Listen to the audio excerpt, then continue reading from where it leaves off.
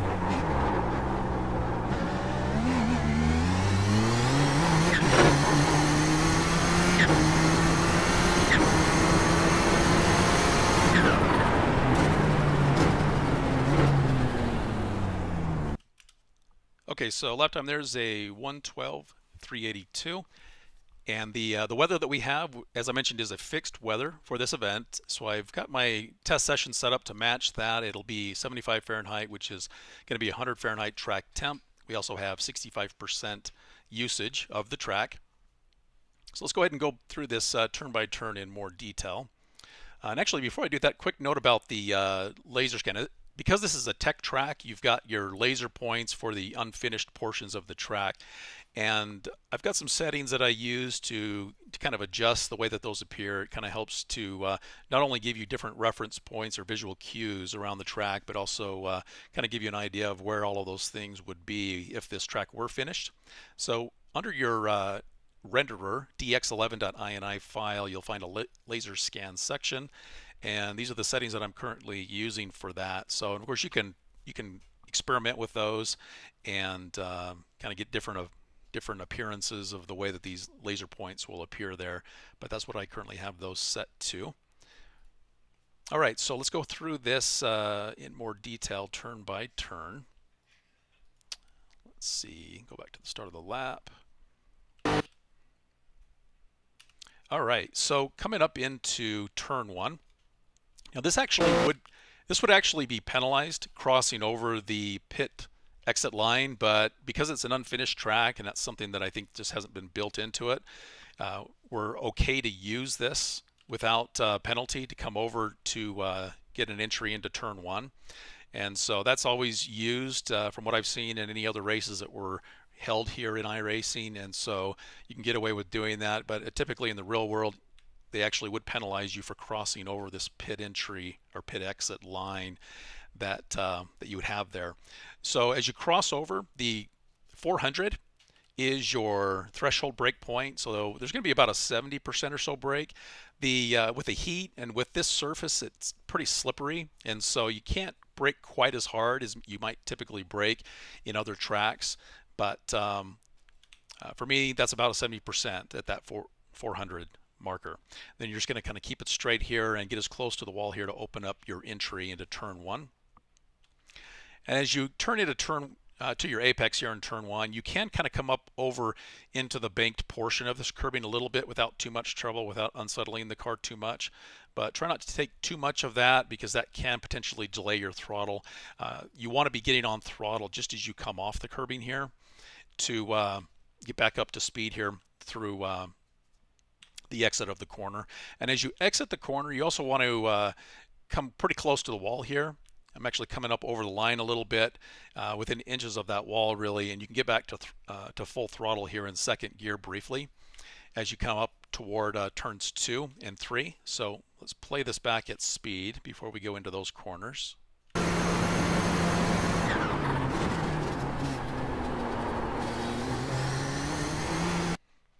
All right, so coming up into turns 2 and 3 around the fountain, there's going to be pretty light braking as you kind of downshift into first gear here, maybe about 50% brake, downshift into first, and then just kind of lightly braking or trail braking around the fountain area here. You can cross over this curbing here to the right. There's a little bit of a bump there, not too rough, but just kind of keeping that nice and steady and try not to carry too much speed in. If you carry too much speed into the corner, then you're going to run a little wide, and then you're going to be in danger of coming up into the wall here on the left, and that'll delay your throttle. So you want to be getting on throttle as you kind of round the latter part of the curbing here, and then aim to kind of get the car as close to the wall here on the left as you open up steering, and then return to full throttle there briefly and shifting up into second gear there. So let's go ahead and play that section of the track here.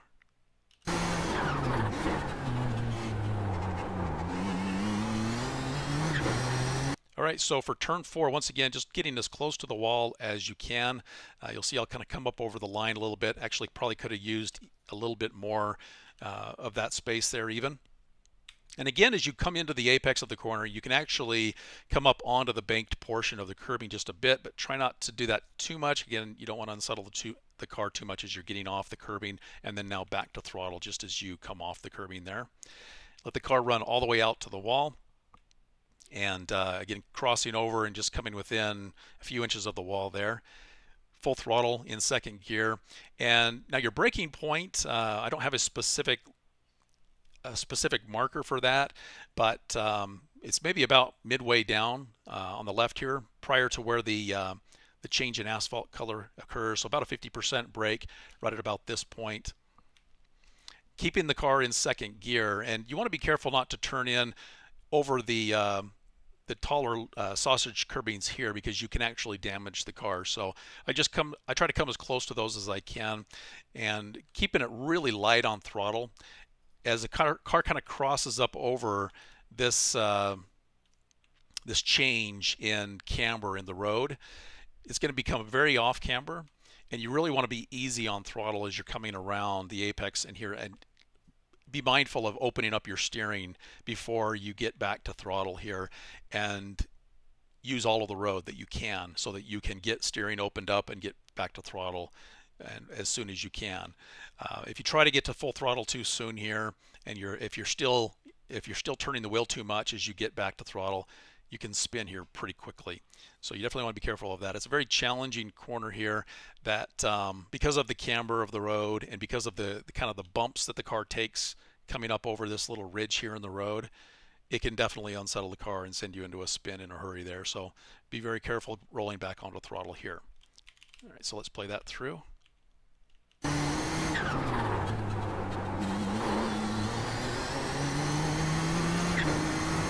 All right, so coming up into turn 6, my brake mark for turn 6 is, I'd say, in between the 200 and the 300. So you're going to see about a, I don't know, 65, 70% or so braking there at that point, and waiting to turn in until about the 100. And so just as the car's kind of crossed under the 100 bore here, turning in, you see I'm using about as much of the road here as I can, and turning in and aiming to cross over the red and white curbing on the left, and then you want to get back to throttle just as you've crossed that point. So getting on throttle right as the car has crossed that that apex there should be your goal. And again, the car is going to be a little unsettled coming off of this corner.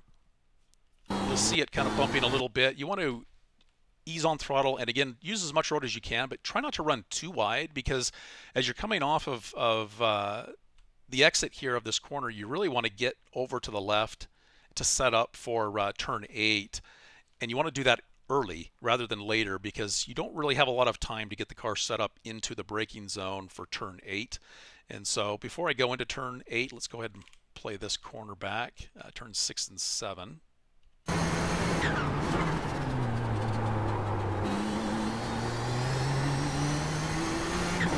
So you can see I'm kind of making a beeline to the left-hand side here pretty quickly. Once once the car is up to full throttle and then shifting up into third gear here, coming straight over to the left pretty quickly.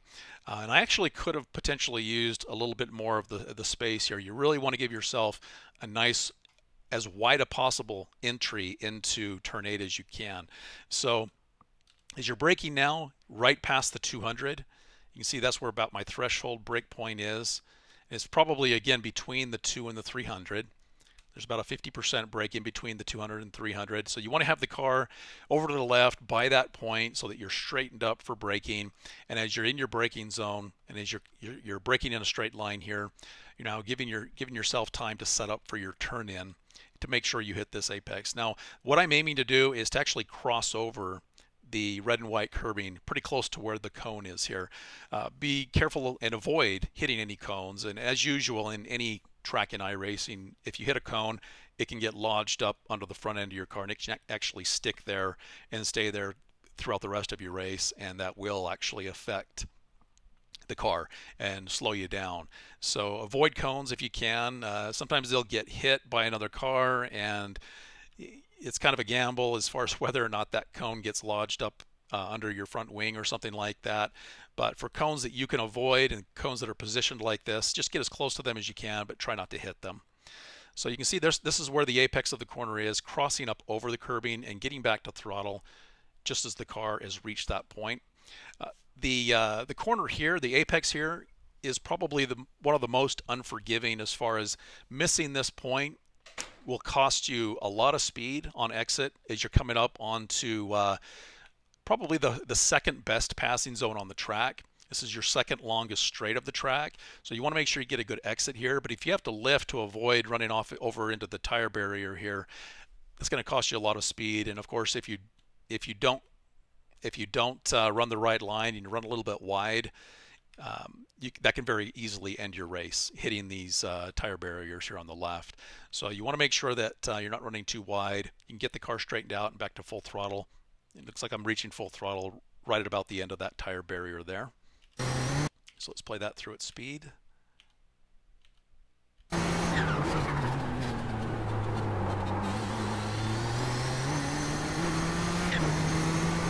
All right, so coming down this back straight here, we're looking for a braking zone right at about the 300. I think it's almost exactly at the 300 as far as threshold goes. So when I say threshold, that's just really the maximum braking point. So getting about a 75% or so brake at that point done, right at that 300. So braking hard and then easing off pretty quickly to avoid lockup. Using pretty good amount of the road here. Probably could use it just a little bit more. And then again, coming across the curbing and getting close to the cones here on the right. So it's interesting because this is an unfinished track. And there are lines that I take through here that could potentially turn out to be a cut track penalty. But I don't think all of the cut track zones have been programmed in or configured because it's an unfinished track. So that could ultimately become something that's considered a cut track, but you can actually come even further up than this, even closer to the cones. But I aim to just kind of come across and get as close to those cones as I can, getting on throttle here at the apex of the corner, easing onto that. This is another corner where if you find yourself carrying just a little bit too much speed and you run a little bit too wide, you can slide off into the wall in a hurry there. And so be definitely wary of that, and try not to get on throttle too eagerly if you run a little wide of this apex. Yeah, you might find the car sliding a little bit out on you in the midpoint here. And you actually don't really want to use all of the exit. You'll notice that I never really come all the way over anywhere near this line here on the exit because you're now setting up already for turn 10. So let's play this back before we get to turn 10.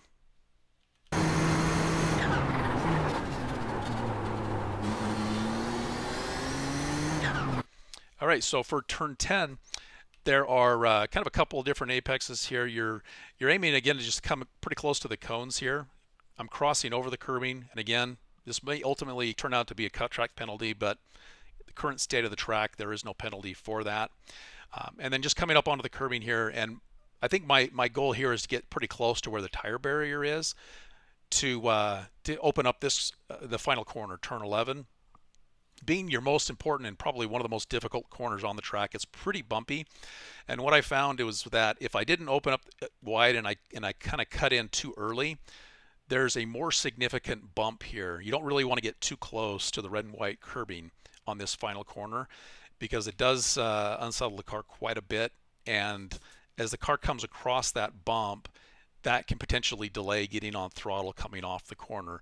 And my goal as I'm coming across the midpoint here is just at or just past that midpoint to be starting to roll on throttle already, just kind of gradually rolling in onto throttle. You can see how much steering is still being done here, but unwinding the steering and letting the car come out to the wall here, straightening up pretty close to the wall.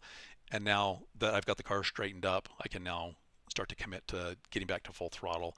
But because the car is now down into first gear, just be extra cautious. You know, as the turbo is now spooling up at this point, you can actually see. Let me hide the interface there, where the turbo is spooled up there on the left-hand side. So it's coming up to full right at about the point where I'm shifting into second gear, really. So be careful of that, because as that power kicks in, that's where your rear tire is going to break free on you.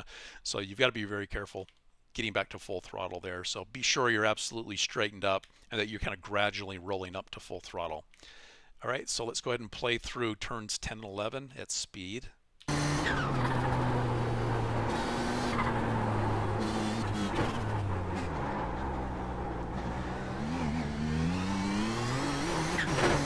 So just a maybe final note on turn 11.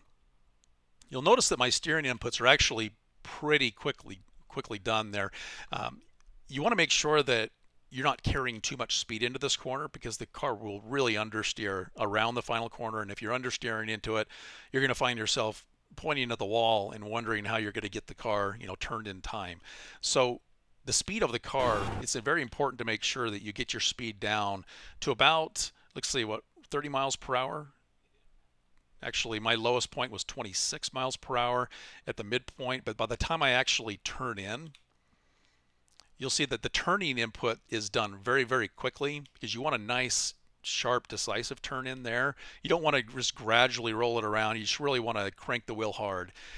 Reaching steering lock really is what's happening there. And so my goal when I turn in is just to crank it as hard and as quick as I can, because the car is going to be going pretty slow at that point, and you want a nice sharp turning radius at that point. So as you turn in, open up the corner as much as you can, and then crank it hard. Let the car come around here, and this is really, let me come back to where I've actually reached steering lock. Yeah, right here I'm actually reached steering lock. 30 miles per hour, letting the car just now come around, already back on throttle, just kind of easing it on, unwinding steering, and now exiting out. So let's play that at speed again. All